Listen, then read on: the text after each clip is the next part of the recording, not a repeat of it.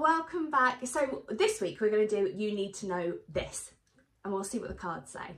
But before we get going on the reading, I just want to talk to you a little second about Turkey and Syria and the awful earthquake that's happened over there. I have shipped over some money to some charities over there already to try and help people that have been left without anything. You know, you can't, without anything, and they're looking for their families, and my heart really goes out to them. So if you guys wanted to make any donations along with me, can you just drop me an email, mrlovetarot@gmail.com, and I can share the information with you, and we can, if you want to make any donations to them, we can get that sent over. Yeah, my heart, my soul is with you all, and I'm sorry that you are experiencing such an awful time. You know, there's no words really, is there, when such awful things happen. So yeah, if you guys did want to help out, and you know, where we can do what we can, there's not much we can do in the other countries at the moment, but you know, I'm trying to do what I can to help out where I can. So if you guys want to help out with me, just drop me a message, mrlovetarot@gmail.com. Okay, right, moving on. Let's go back to focusing on the centre of love. So today we are going to do You Need to Know This. Now, I was drawn to two decks, and I feel it's because Valentine's Day is coming up. So we're going with a bit of a rose theme today. Personal messages within that, if your name is Rose or you are asking about a person called Rose, that can be connected. Rose as a surname or as initials as well, anything along those lines, specific messages involved in that for you. And if that doesn't make sense, you know, not all of you is going to know someone called Rose or are Rose, but just using the Valentine's Day theme of Rose decks. So, the Rose Tarot by Nigel Jackson. I love this deck, absolutely love it. And this one here is the Muse Tarot, and this is by Chris Ann. So these are the two decks, these are the two roses, and this is where we're going. Number one, number two, pick your deck. And as you pick your deck, deck number one, we are going to connect with your person that you're thinking about energy. So have a think about, for me, the person that you want to know about. And we're going to go into your collective energies. Okay, so everyone watching will pull out the mutual energy between you all. Okay, and that being said, I also need to give out my computer shop a bit of a shout out. So my laptop packed in the other week, and I now have Zeus. He is the laptop of all laptops, because I called them and I was like in a right faff, and I told them that I would give them a shout out on YouTube if they subscribed, and so they have subscribed, and I have to give them a shout out. So shout out to One Stop Computers in not so sunny Stoke-on-Trent, which is where I live.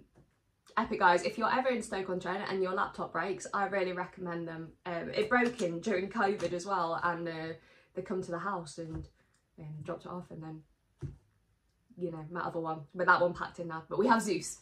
He's got a name. He's very good. Okay, right, let's go get on your reading. So what do you need to know this? Let's say what the cards say you need to know about your person. What do you need to know? The specifics. Okay. So the first thing that's coming up as I'm jumping out, I will tell you the card meanings for those of you that the cards. Sorry, for those of you that read tarots, you've got 9 of Wands. And as that card jumped out, Spirit said to me really clearly, they've got the weight of the world on their shoulders. So your person is feeling a little bit run down, that they've got a lot of thoughts going on in their mind, and they haven't really got anywhere to channel them. They are just feeling quite overwhelmed, quite tired, quite drained, and feeling that they have got the weight of the world on their shoulders. Now, the elephant coming up on here is never forget. So a lot of the stuff of you and your person, perhaps they're thinking back to memories of the past and really either regretting how they've handled it, tired of how they've handled it, feeling a little bit beat down on themselves over the situation. And that is the first thing you need to know. And with Spirit saying they've got the weight of the world on their shoulders, they are feeling heavily burdened by the situation with you. They haven't forgot about what's happened with you guys. If you're worrying that they have just vanished into the sunset, they are still there. They are still lingering energetically. It's just that they have feeling quite burdened as such. They are likely to be avoiding the situation at the moment. Okay, so if you've been texting them and they haven't been replying, or you've been texting them and you feel like you've been hitting a brick wall and you've just been getting one letter messages like K, give them a bit of space, give them a bit of time. They are just quite run down and tired. It's not just stuff from the past with you guys, it's other stuff as well, Spirit's saying. So there's been some baggage kind of from their life that's been coming up at this point in time, and Spirit is saying to me that is so that they can clear the energy, so karmic energy clearing, but that also burdens them. Okay, that's why they're also burdened. So that is the first thing that's coming up. You need to know this. What do you get? Number one, need to know. Just going to get two more. It's quite interesting. The next card that jumps out is the 10 of Batons as well. So the 10 of Wands. We have a 9 and a 10, and the 10 of Wands is often about being burdened by situations. So weight of the world on the shoulders, feeling burdened. I am hearing that they are regretting how they've handled the situation. Perhaps they are regretting things that they've said, and they are turning and turning and turning it over in their minds. Okay, so they're really feeling a bit icky over the situation with you. Now, what's actually really, really beautiful here is with this happening and where their head is at, you have messages coming forward from them. So if they are in avoidance, you're going to hear from them. If you and them have been at loggerheads, or it just hasn't quite gone to plan, you are going to hear from them. They are going to be communicating with you. Now, it is the Page of Wands, okay? So you've got a lot of Wands energy. There is a lot of fire between you guys. You've got a very intense chemistry, a very sexual energy. And often, and I just got Love the Way You Lie by Eminem, and that specific lyric that says, don't test my rapping abilities, that is not my forte, but that's what happens when a tornado meets a volcano. I think that's what he says in that song. That is you and your person's specific energy. You are two powerful energies. So when you meet, sometimes it causes these eruptions and it causes these passionate energies to come forward, and that is when tongues can slither. You know, Spirit's saying tongues can slither. You say things perhaps without thinking. You act in ways where you're just feeling angry, and that power, you know, behind you comes forward. So there's probably been a bit of hard communication gone on between you guys, or you've just gone ooh and gone into avoidance over it all, but you have got a message coming through. Now, when they do message you, we have the Ace of Wands. Yeah, how many wands can you get in this situation? So when they do message you, it is likely to be from a more passionate standpoint. They are going to say, we've got the Empress over here, okay, so she's coming in, crowning the reading. She is your energy. So we're never sexually orientated or gender specific on this channel, but the Empress will be you guys, okay? The power energy, the nurturing energy, the mother type energy, someone that they can see having their lives with, okay? This power energy coming forward. And with all the greens around it, it shows a very emotional connection. They are very emotionally connected to you. So you have messages that are coming through with the Empress crowning the reading at the end. You have messages coming through that they can see you in this beautiful, powerful energy, and that they can be with you with the Ace of Wands in between. Now, you know, on this channel, I often will talk about a helix of the more divine connections. Wouldn't surprise me if a lot of you are twin flames, more complicated connections going on here. So you waver. It's like this funky dance. You waver in and out of each other's lives a lot of the time. Communication, arguments, etc, etc. But the reason why it happens is because you two are these fire energies, very, very strong energies. So messages will come through. The messages will be based on new beginnings with you and seeing you in this role of having a future with them, okay? Now, the underlying things that will happen here is that the chemistry is still going to be really intense between you guys. So they might not come forward and be like, hey, I love you, I want to be with you. They might be like, hey, I was thinking about you last night, if you get what I mean. So your messages might be a little bit more sexual, they might be a bit more passionate. If you're looking for apologies over this, perhaps arguments that you guys have had, you're not really likely to be getting them. It is literally going to be these feelings that they are feeling over here, they're going to put on the shelf, they will shelf them, and they will come towards you, pretend this never happened, and communicate with you, and carry on where you guys left off, basically, without the BS that's caused where you guys are at this point in time. Do know, if you're not in contact, that they are definitely thinking about you, and that they are definitely burdened by the connection.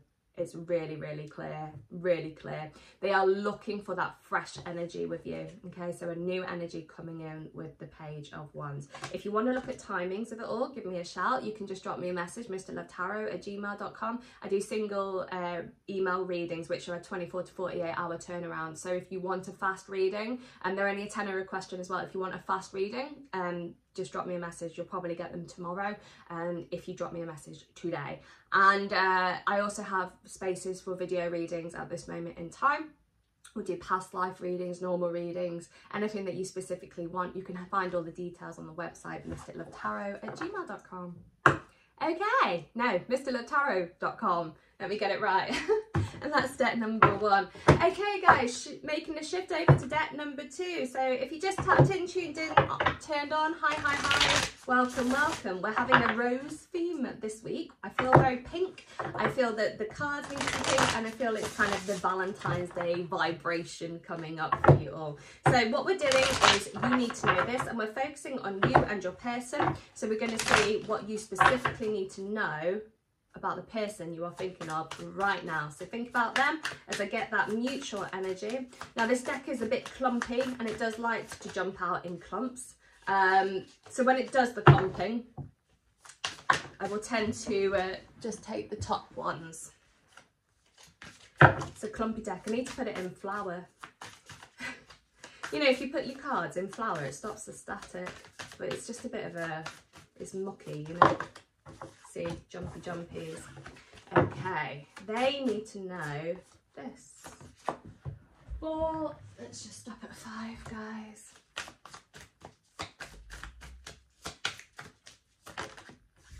Okay, top one. Okay. So following the rose theme, I'm actually going to start off with the Seal song, Kiss from a Rose. Now, how many years ago was that song? That is really showing my age right now. So Kiss from a Rose coming up. There is a romantic connection between the two of you. There is a love connection between the two of you. And it looks like it's just took a step back at this moment in time. So you've got the 6 of Swords, and you've got the 4 of Swords as well. So the 6 of Swords talks about going away from a situation, and the 4 of Swords talks about having healing from a situation, or having a bit of downtime, having that rest. So you guys at the moment are probably feeling a little bit of a lack of something in your life with regard to this person. Perhaps they just vanished into the sunset, or you just haven't heard from them, or wherever your energy is specifically, there feels to be a distance between the two of you. Feels to be more physical than energetic. Okay, so more of a physical distance between you two guys. And if that doesn't resonate with you, it might be energetically you're feeling pulled away from your person. You're feeling that there is a space going on between the two of you. Now, there is a shamanic principle, which I actually want to focus on as I'm saying that, spirit, one of my shaman guides coming forward as we're talking about this. And he is saying that it's actually really important that when there is space, that you focus on space. So often through our lives, we go around and we look at the physical things that are around us. So we have the table, we have the Jaguar, we have the chair, we have me, and we focus on what you can see, okay? But what happens if we focus on the in-betweens, the space over here, the space around me, the space between the goddess and all the bits on the table? There is space all around us. And when we focus on that space, that is when we get the biggest messages. So if you guys are focusing on what you have, what you don't have, rather than embracing that space, you can feel a little bit of a distance, and you can feel a bit of a lack or a loss, and that can cause you a bit of pain. By focusing on the space that you do have and reading between the lines, you're going to see a lot more. And it's almost like that's a bird. My God, a bird's eye view. We're doing the bird dance now. We did that one, and now we're doing a bird dance. So a bird's eye view on the situation is given from when you get space on it. Space is actually quite healthy for you and your person. So if you do feel a bit lost and a bit confused, we want you to know that the space is actually doing you and them quite a lot of positives. So over here, let's have a look at this specific card of the 6 of Swords. So this card is suggesting that you are more in control of this situation than what you think. And the High Priestess is jumping out. That was your first card. So this is you. This is your power energy. This is you divine goddesses that you are, or gods that you are. Remember, never sexually orientated or gender specific on this channel, but the tarot has males and females. So this is the high priestess. She is a power energy. She has the world in her hands. She is very, very magical. And spirit just showed me, actually, I'm going to say it now, because if I don't say it, it goes in one ear and it goes out again. Spirit is saying to me that you can create energetic balls to send messages to your specific person. So let's talk through that quickly. If you rub your hands together really fast, really fast, and feel that heat between them, and then what you do is you pull the way and you go to push it back together, and you'll start feeling energy between your hands. Okay, and when you start feeling that, you start pushing at it, and you push the energy. Okay, so you work with that energy and you create that energy ball, and you know it's there because you'll try and close your hands and you won't be able to, or you'll feel like there's a resistance. That's your energy ball. And what you do is you bring the energy together, okay, and you get it to a good size of this energetic ball over here, and then you think of a message that you want to send specifically to your person. So let's just use an example. I will just use an example for you guys of text me. So think of the person that you want to think about, think of the message you want to send, keep it really short, okay, because you've got to get it to them. I mean, if you write them an essay, it takes a bit longer for them to get that message. So something like text me into the ball and throw it up and let the energy land to your person. Visualize them as it goes, and it lands and it hits them and they feel it, okay? That's a really good way, Spirit saying, of energetically communicating. Not quite telepathy. It's not telepathy. It is an energetic communication. Remember, energy is ever flowing, okay? Energy, emotion. Wherever your energy goes, where your emotions go, your energy flows. So if you focus on what you want, rather than what you don't want, you can create these energetic balls and you can send out those messages. And this is where Spirit is saying you are more in control than what you think. I also want to talk on this about manifesting. If you want a manifesting plan, give me a shout, where we look at individual techniques for you to get your situations moving into your favour. They are tailored to you. I write them all and with different techniques for each and every single one of you, depending on what it is that you want to bring into your world. Manifesting is bringing things into your reality, okay? What you want, bringing it in. And this again is you are in control of it. And your person over here looks like you're about to go flicking, okay? Showing that control energy that you guys have. You have the power. Don't ever forget it. Okay, so even though it's in this Four of Swords energy at the moment, that it might be having a bit of downtime, again, you are getting information from Spirit. You are downloading, receiving, gaining very spiritual messages. Don't discount your intuition, really important. And this is what the shamanic guide was saying to me about read in the spaces. Listen to your own intuition, okay? Now, the last two cards over here, we've got the Queen of Wands. No, we haven't. We've got the Page of Pentacles, I think. No, Queen of Pentacles, and the Wheel of Fortune. I think it's the Queen, it's the Muses. I'm going to go with the Queen of Pentacles, okay? So this is your energy. This is your power. This is you in your beautiful rose dresses with our rose theme. You have the control. Now, the Queens will always, I love the Queens in tarot. They are these beautiful power energy. And you resonate with specific Queens at specific times in your life. So this is saying about you getting your stability and your security. So again, within this moment of spaces, you are downloading, you are receiving information, and you are growing as a person, and you are feeling this very, very maternal energy, this power energy. And it lies with nurturing yourself. And through that nurturing of yourself, the wheel turns the situation into your favour. So things change. So basically, these cards are saying for you, what you need to know is that you are in control of this. You can manifest this. This can come back round, but you are the one that has got to take charge of that. And if you take charge of that and you use the tools that you know, or if you need help specifically, we can do it, we can shift it, we can change it. You can co-create the future that you want. Recommend having a look at Abraham Hicks. Recommend having a look at Neville Goddard. Neville Goddard?